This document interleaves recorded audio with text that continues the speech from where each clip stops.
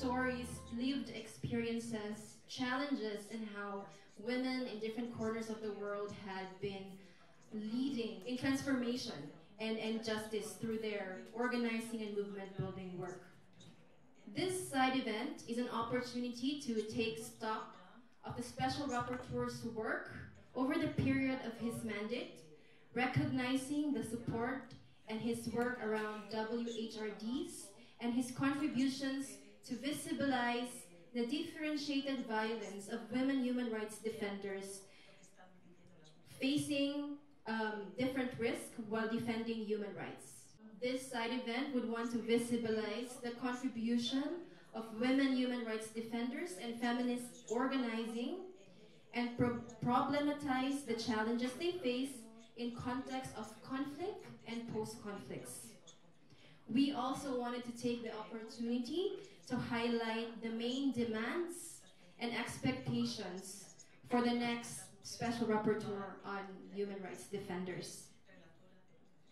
So allow me to introduce to you these women next to me. First of all, NAZIK AWAD from Sudan. NAZIK is a Sudanese women human rights defenders. She's an executive director of the Sudanese Women Human Rights Project and a member of the MENA Coalition for WHRDs, working against the genocide, war crimes in Sudan since 2004. HASMIDA KARIM from Indonesia. Mida is an Indonesian women human rights defender from the Sulawesi province, an initiator of the Young Women Activist Forum, or FAM, composed of 300 plus young feminist network across 40 provinces in Indonesia. Luz Marie ROSERO GARCES from Colombia is a Colombian communicator, leader of Tomaco Afro-Colombian Communities Process, defending the rights of the Afro-Colombian population. We have FATIMA BENTALEB from France. FATIMA is a feminist and anti-racist activist working in France. She is the vice president of LALAB, a feminist and anti-racist organization that defends Muslim women's rights and makes their voices heard. Also with us is Leslie Ramirez Argueta, human rights defender, transgender, intersex LGBTI rights, women and diverse women defenders. Leslie is a nurse and independent consultant on reproductive and sexual health, and is a sex worker. Now we will be hearing what are the different key issues that women, feminist human rights defenders are facing in their countries, and what are the initiatives and strategies that they build around in order for them to build protection and strengthen organizing work and their movement building. So let's start from Sudan.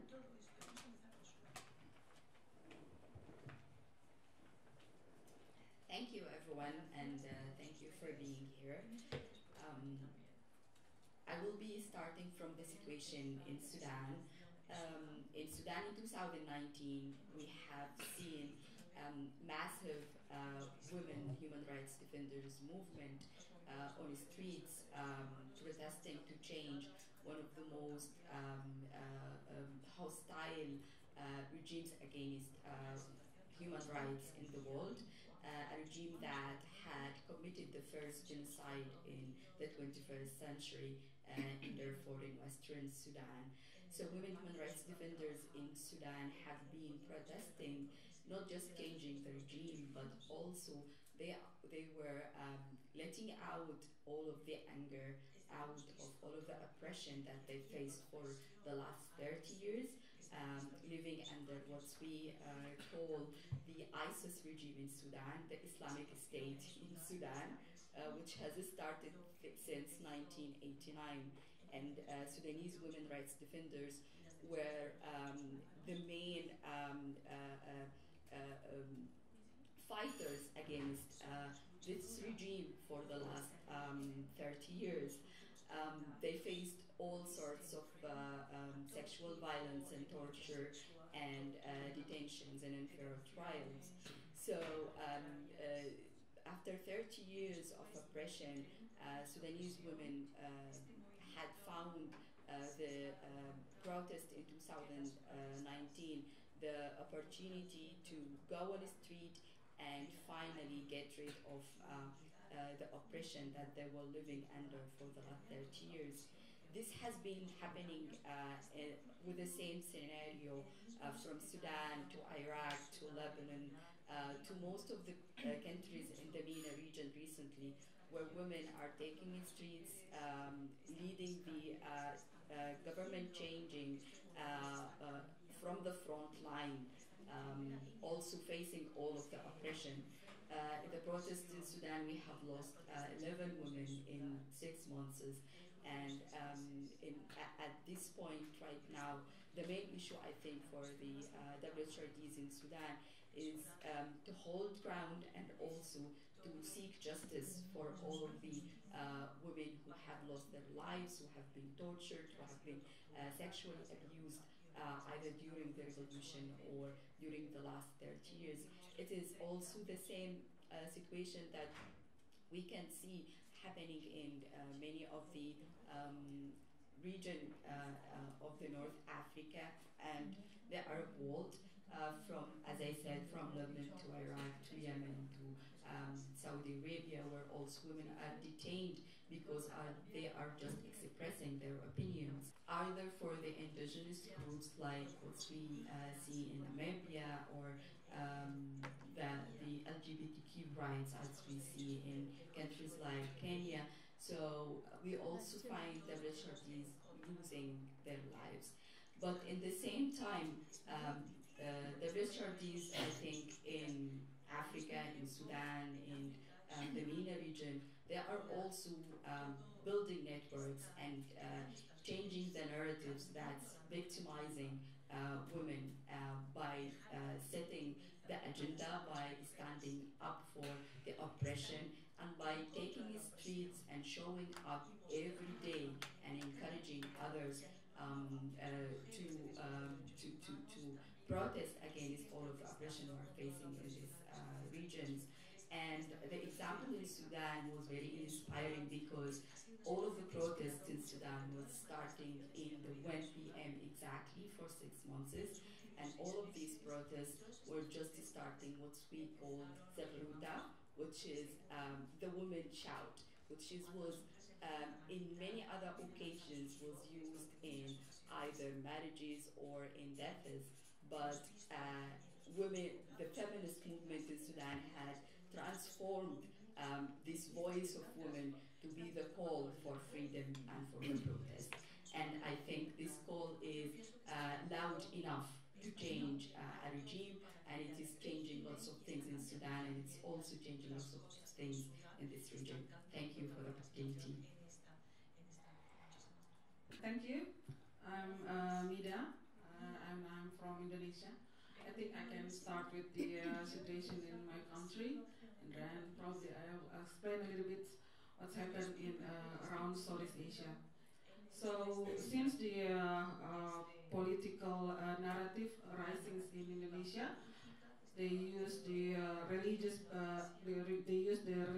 fundamentalism issue as well, taking the negative impact on the woman's life.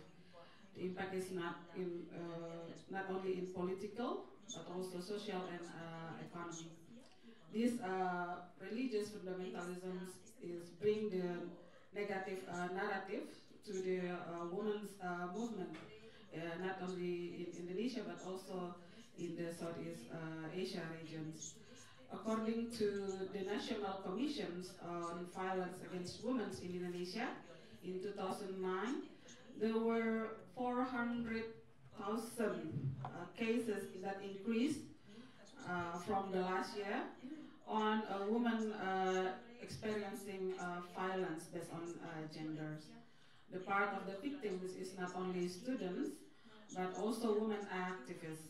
And the most common violence is the sexual violence on women and girls.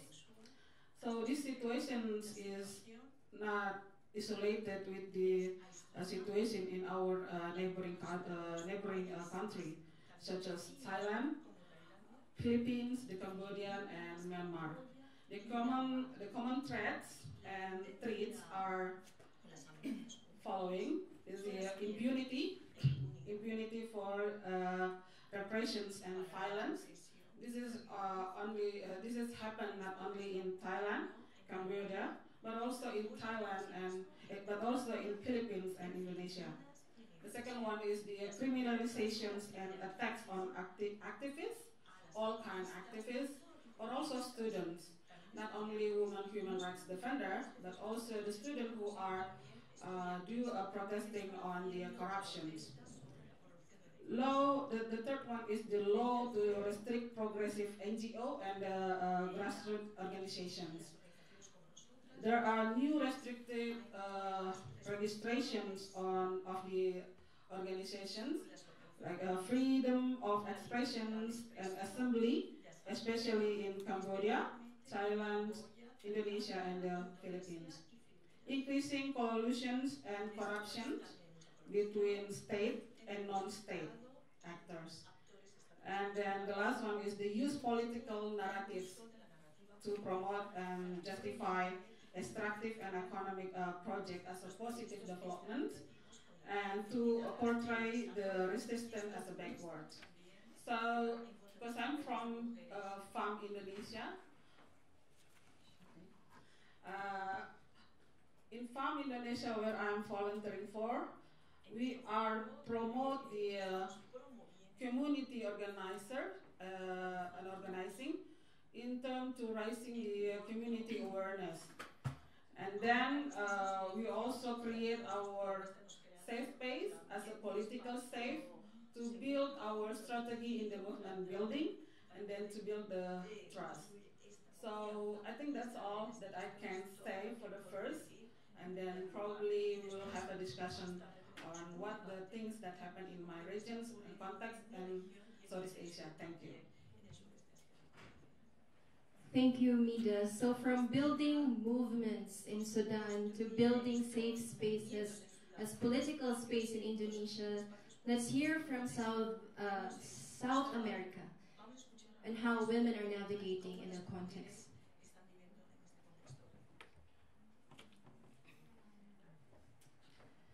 Buenos días para todos y todas.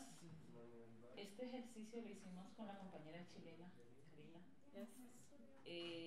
Es un ejercicio que intentamos recoger algo de las realidades de América Latina.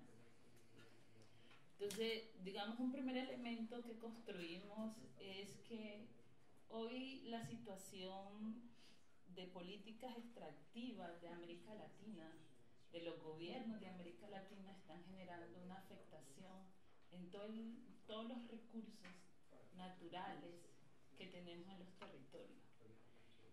A partir de la defensa de ese territorio, las comunidades y los pueblos se vienen alzando, vienen protestando contra la minería ilegal, contra el derecho al agua, porque el agua es un regalo de la naturaleza y creemos que eso no se puede privatizar. Venimos luchando en contra de la forma como se están utilizando los recursos naturales en estos territorios de Latinoamérica. Y creemos que esos son bienes sociales y comunes para todos y todas. En ese sentido, digamos, a partir de eso, los pueblos y las comunidades que reclaman están siendo efectivamente, todas sus acciones de movilización están siendo militarizadas, no solamente las movilizaciones de masa, sino todo tipo de movilización legal o todo tipo de protesta que las comunidades hacen están siendo criminalizadas. Esto genera que en las comunidades hayan desplazamientos, hayan asesinatos a las comunidades. Esto genera también, digamos, desarraigo, discriminación a las mujeres y a los pueblos, sobre todo, y los jóvenes cuando se empiezan a movilizar son discriminados. Los gobiernos ubican situaciones como, por ejemplo, que los SMAC, que son la fuerza pública, empiece a reprimir a las comunidades, y además hay asesinatos en todas estas situaciones, y esto está generando que la protesta y la forma de defensa de derechos se convierta en un crimen para los gobiernos. Y creemos que es un derecho para todos y todos. Digamos, eso está pasando en distintas partes de Latinoamérica, en Colombia, Bolivia, Ecuador y Chile. Digamos, Chile, la protesta de Chile empezó desde octubre del año pasado, el 2019, y se mantiene hasta la fecha. Es una muestra de que los pueblos hoy no estamos conformes con las políticas, con el modelo de desarrollo que los estados están planteando. Pero además de esta situación está toda la situación de violencia contra la mujer, que en ese contexto y en otros contextos la situación se vuelve mucho más crítica, porque las mujeres hacen parte de todas esas dinámicas y le han reprimido a la mujer el derecho a decidir sobre su cuerpo, el derecho que tiene la mujer a vivir su propia vida. Eso ha generado feminicidio, ha generado desplazamiento en las mujeres, y se le ha señalado perdiendo, digamos, todo su proceso identitario y, digamos, la desterritorialización. Esto, cuando hablamos de la defensa de los derechos, yo vengo de un territorio muy pequeño al sur de Colombia, que se llama Tumaco. Ahí estamos viviendo distintas situaciones graves, violaciones masivas de mujeres en comunidades rurales.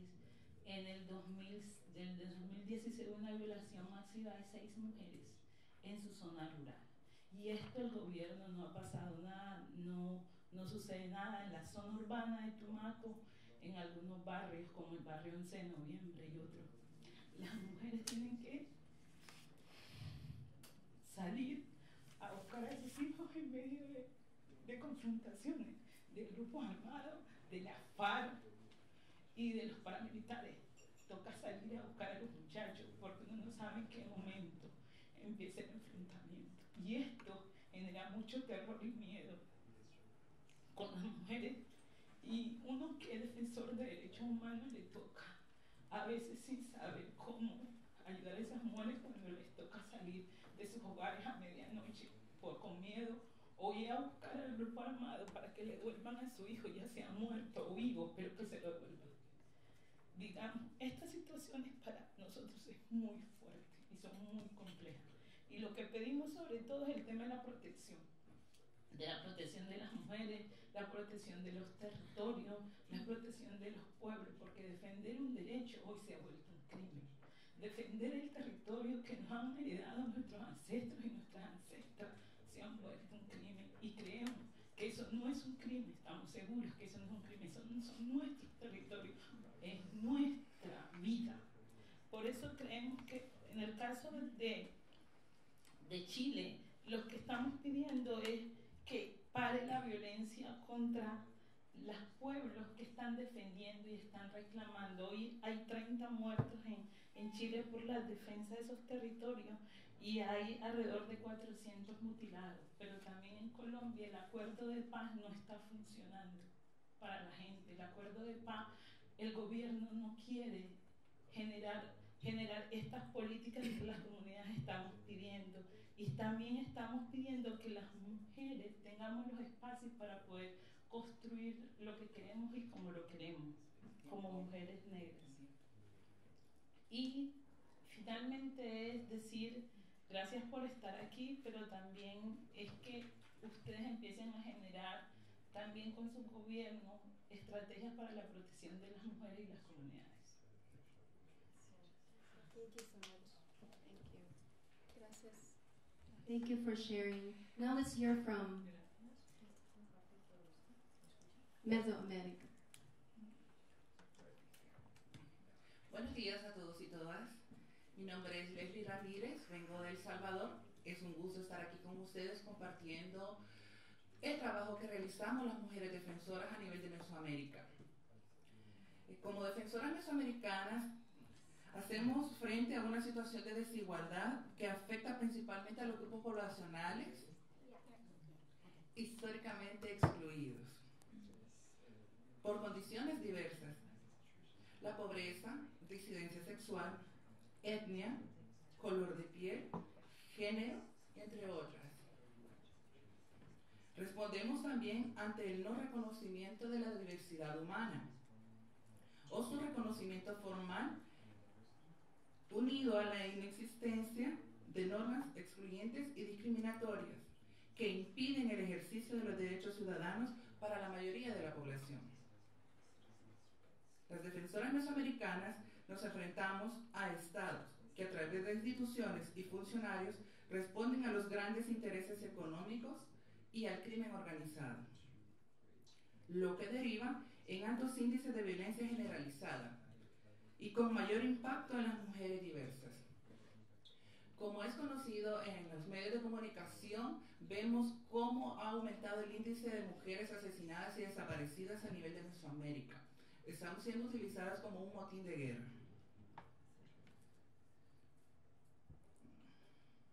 Y estos son conocidos como crímenes de odio, feminicidios, transfeminicidios y violencia sexual, que va en aumento.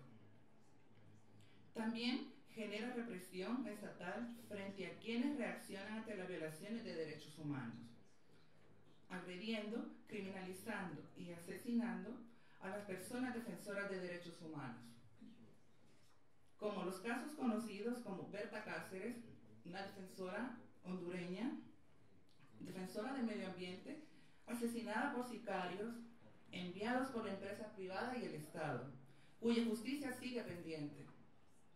También tenemos el caso de Amaya Coppens. Es una estudiante nicaragüense, defensora que es detenida arbitrariamente, encarcelada 2 veces y tiene juicios pendientes de delitos que no cometió.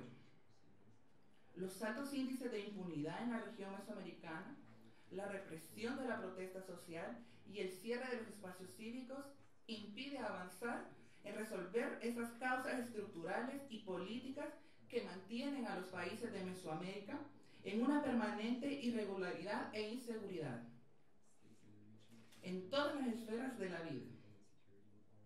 Ante esa realidad, las mujeres mesoamericanas, defensoras de derechos humanos, construimos redes como espacios de alianza, buscando mayores resultados en el trabajo que realizamos en los territorios. Asimismo, las defensoras requerimos del reconocimiento de nuestro trabajo y el aporte en la defensa de los derechos humanos, de los riesgos a los que nos enfrentamos y los impactos que ese trabajo tan arriesgado tiene e implica en nuestras vidas, en nuestros cuerpos, en nuestros territorios. Y es por ello que precisamos de una protección. Las redes también nos sirven para desarrollar nuestro trabajo de manera segura y con acompañamiento. Apostamos a una construcción de espacios feministas de sanación y acompañamiento en situaciones de riesgo y de vulnerabilidad, que a diario enfrentamos las defensoras, como por ejemplo la Casa de la Serena, que se ha puesto a la creación de espacios físicos para nuestra protección y sanación. Muchas gracias por escuchar. Thank you so much. Now we've heard from different stories, usually lived experience from women human rights defenders in the southern context. But let's hear a specific story that women here in Europe, particularly in France, the challenges and the context that they are facing. Hi everyone, so I'm FATIMA from France, and I would like to draw your attention on this recurrence of this violence of this Islamophobic polemics that has been very, very present in France lately in the past month, years. It's very dangerous for women because it excludes them from work, from education, from activities, from sports. Muslim women are depicted as oppressed, they are stigmatized, isolated, and isolated from society. and they pay the heavy price of these policies of denunciation, which is discrimination in hiring, layoffs, discrimination in education, access to activities. So according to the Defender of Rights in France, Jacques Toubon, in his report published in 2018, the fact of wearing a veil still constitutes a factor of discrimination in employment.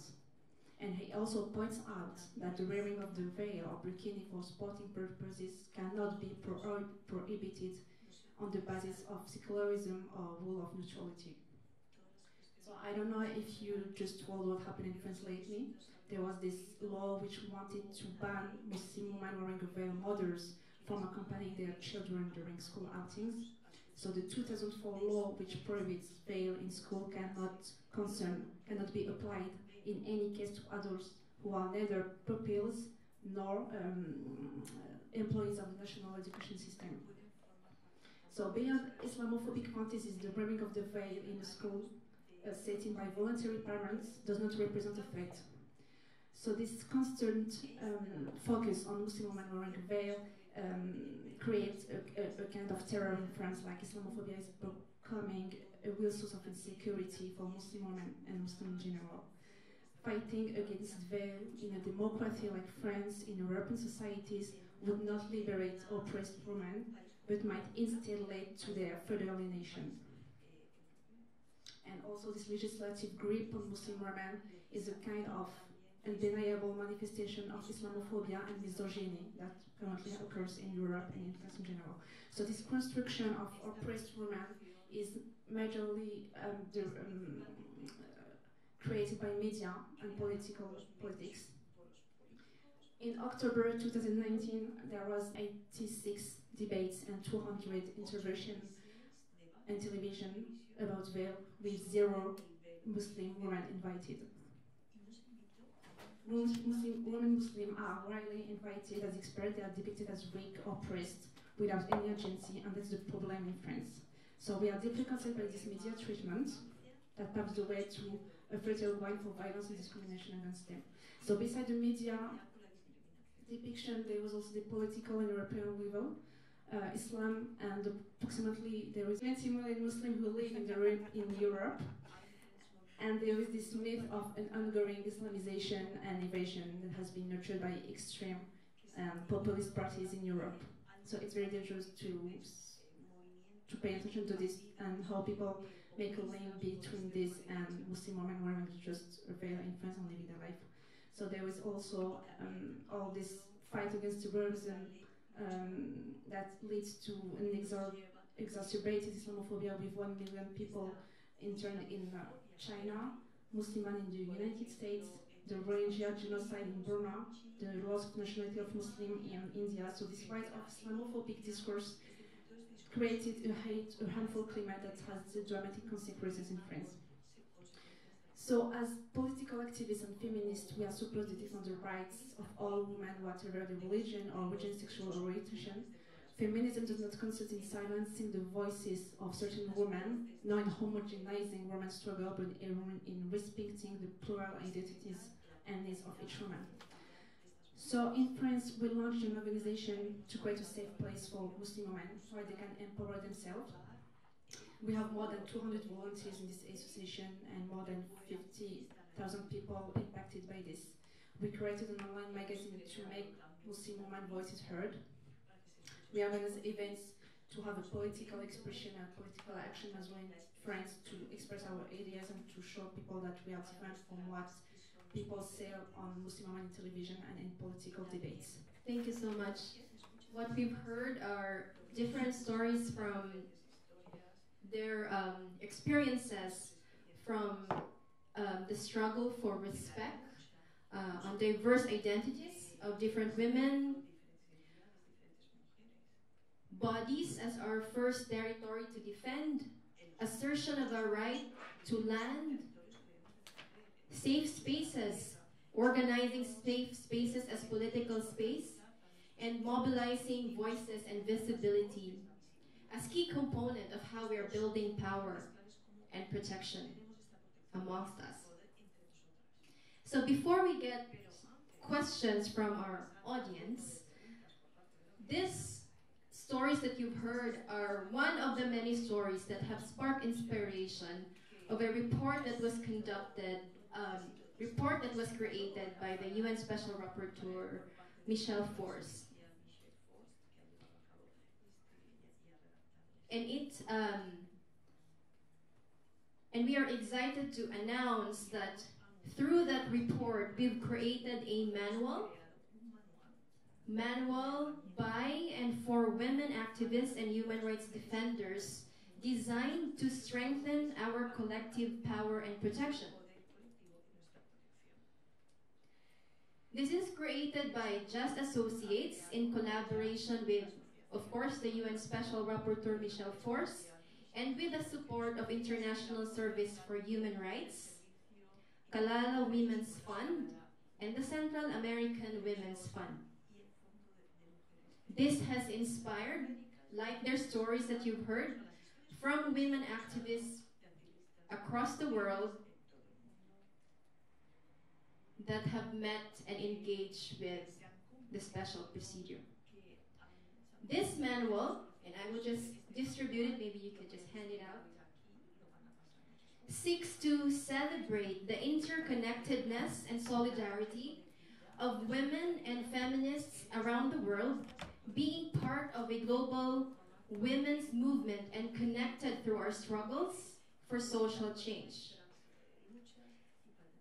This manual also seeks to contribute to a greater discourse and understanding and analysis of systemic violence faced by human rights defenders and how they built collective and feminist protection strategies based on knowledge and experience in specific contexts in different parts of the world. It also seeks to help women human rights defenders identify different ways in which the UN Special Rapporteur Michel Force report on women defenders can be used as a resource for advocacy and analysis to enhance their collective power and protection. So the manual is designed using feminist popular education as a methodology to be accessible and useful and engaging to women human rights defenders in different parts of the world. It also offers tools to assess risk, power dynamics, individual and collective vulnerabilities, strengths and challenges. It has combined exercises, activities, readings, and discussions. And we are welcoming your feedback, offering you to use this, and as you use it, we welcome your feedback on how we can strengthen this process and how we can strengthen this tool to better support women human rights defenders that are at the front line in defending human rights. So this is the soft launch, but we are very welcome to hear your feedback. This is our journey together, and we will incorporate all the learnings that you will be distilling from this process. And one of our commitments is to create a consolidated version based from the experiences and feedback from women human rights defenders in how we can better strengthen the tool. And of course, provide suggestions and maximize the mandate of the next special rapporteur to be able to support women at the front line. So, questions? We'll now entertain, we have a few minutes. You can ask questions from what you've heard.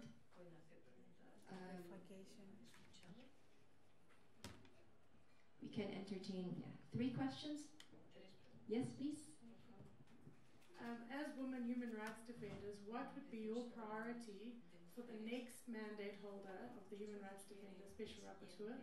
What would be your 1 to 2 priorities that you think they should really focus on to further this work that Michel Forst had done, and also just maybe gaps that he hasn't seen within the women human rights defenders work? I'm Susan Wilding with Civicus. Thank you. Well, from my personal experience, I think that one of the places that we need the next rapporteur to look at is women human rights defenders who are working in the grassroots levels, who are not accessing all of the resources and the support and networks and protection networks that might be available for WHRDs who are well connected, well known, either regionally or internationally. And those women working at the grassroots are defending very important issues, indigenous rights, cultural rights, land rights, environmental issues, and they are facing crackdown everywhere.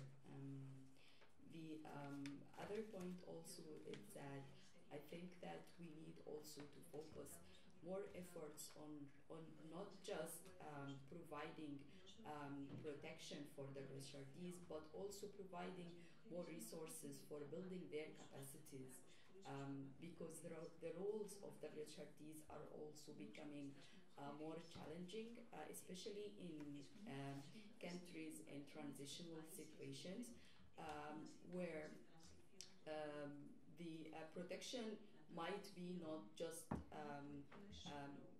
it's not enough. We need also to build capacities so that the WHRDs can tackle the issues related to engaging with decision making, changing policies, building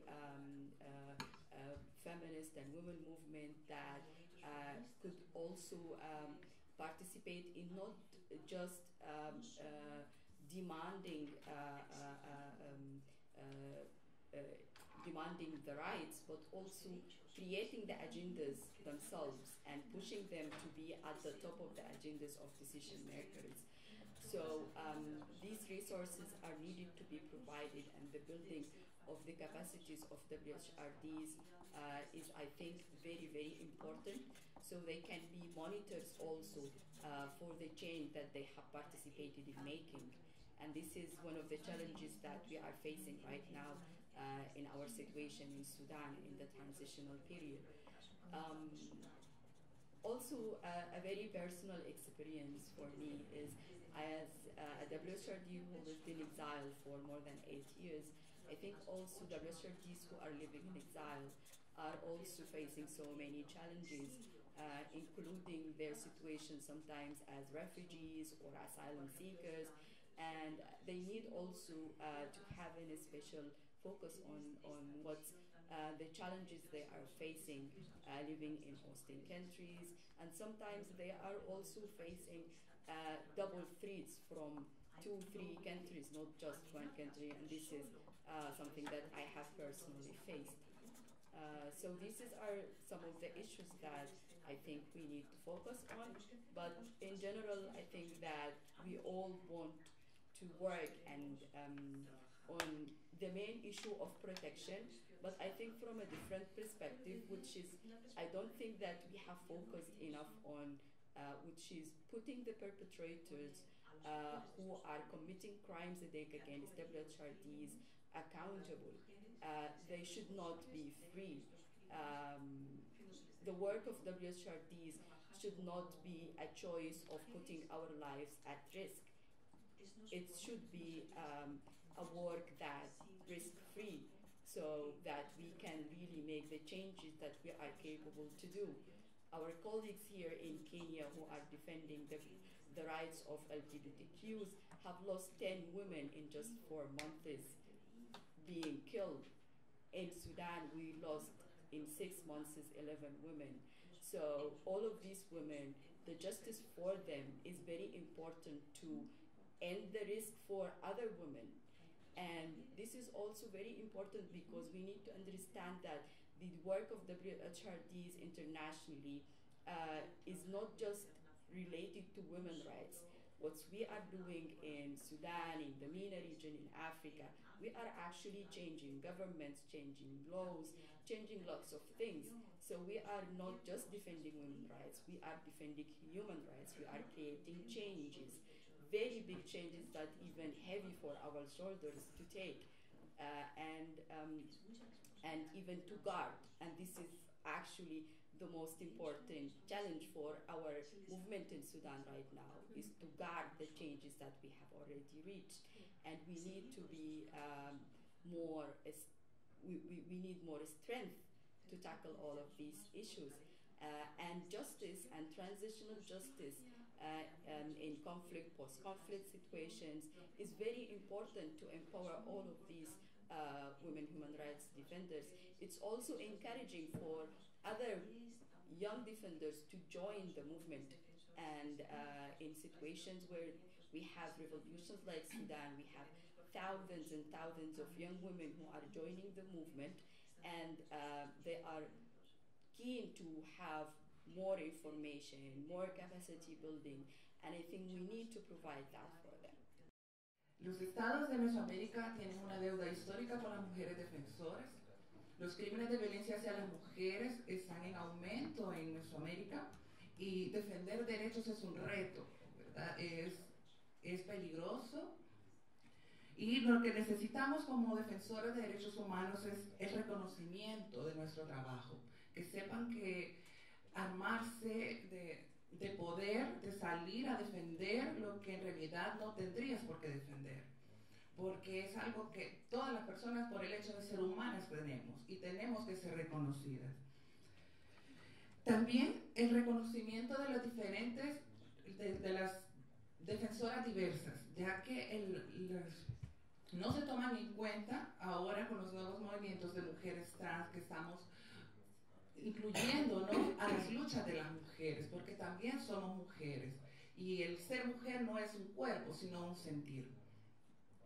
El empoderamiento que realizan las mujeres defensoras a las mujeres en los territorios y el riesgo que esto implica llegar a los territorios donde hay índices de violencia muy altos, donde nos desaparecen, nos descuartizan y la forma en la que somos asesinadas es con una hazaña bastante elevada.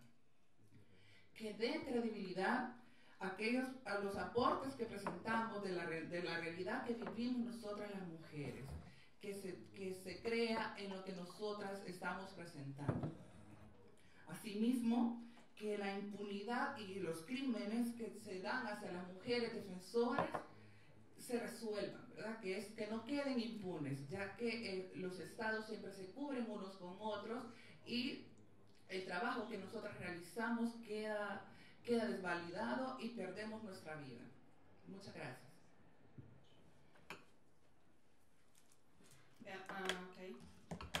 About your questions, I think, well, in my experience, having approached to the country leaders, in terms of not producing the law or the regulation that control women's body. Or in Indonesia now, the religious fundamentalisms, they are not as a hidden actor on our political situations, but they're also becoming visible power through the political party. So when they are coming to the powers, that they are more power, they will control women with their regulations. And now in Indonesia, some of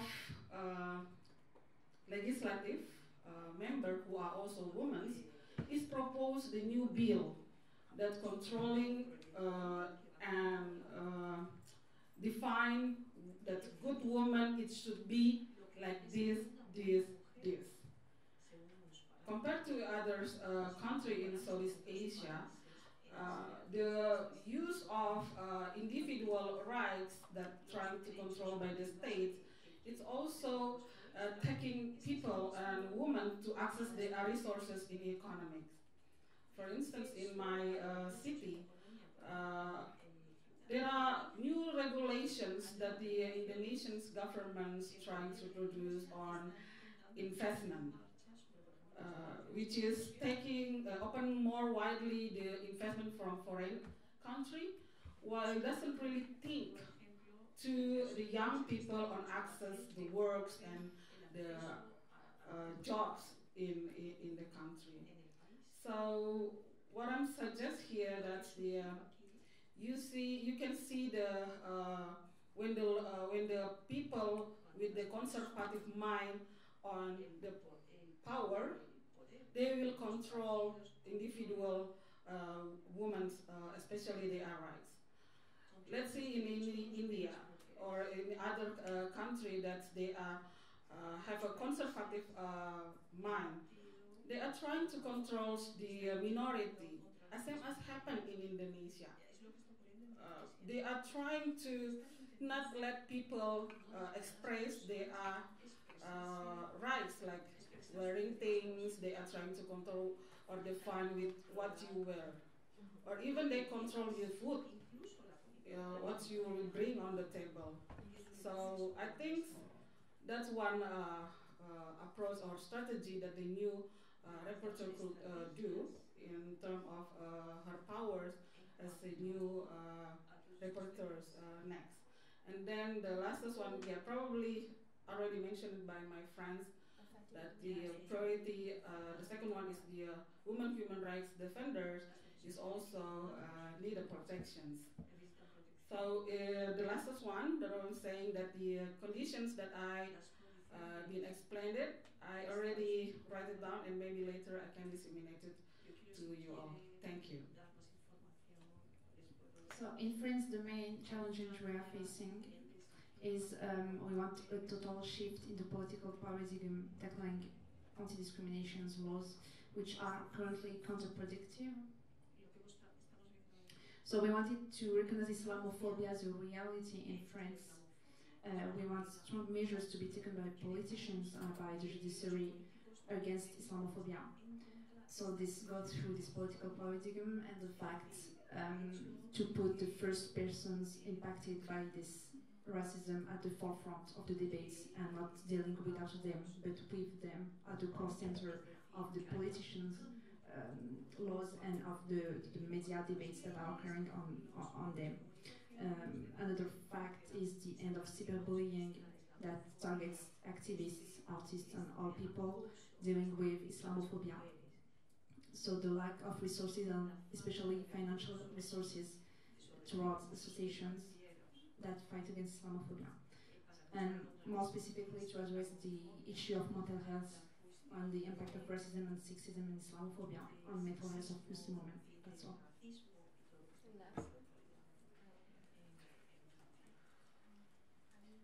Bueno,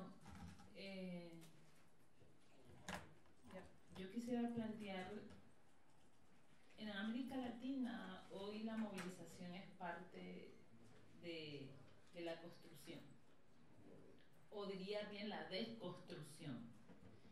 Y todo el sistema, los gobiernos hoy están en función de reprimir la movilización. Yo creo que todo apunta al tema de desarrollar mecanismos con los gobiernos de que la movilización es parte de la vida de las comunidades, y si las comunidades están inconformes con los gobiernos es un derecho movilizarse. Entonces, ¿cómo se construye, digamos, herramientas con los gobiernos para no vetar la movilización? Creo que todo lo que hemos dicho aquí va hacia el tema de protección. O sea, yo creo que el punto central es la protección de los derechos y de la posibilidad que los pueblos defiendan sus derechos.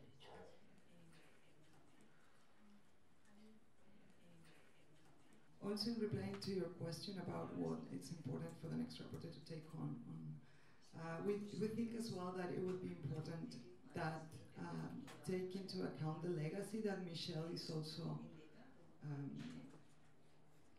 has given to women human rights defenders over the years, is some practices that we have also helped to build within the mandate and the collaboration that women defenders has been given the space within the mandate to have, like the consultancies, specific safe spaces for women defenders during their country visits, either being official or academic visits.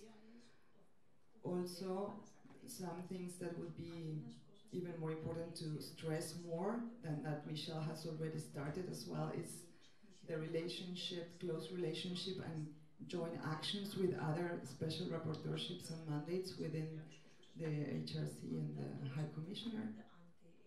And as well to keep also the focus on specific thematics reports on WHRDs. I think his last report from last year was paramount on surfacing the situation and violence of WHRDs around the globe, but then, you know, putting more stress on thematic situations that are affecting women defenders.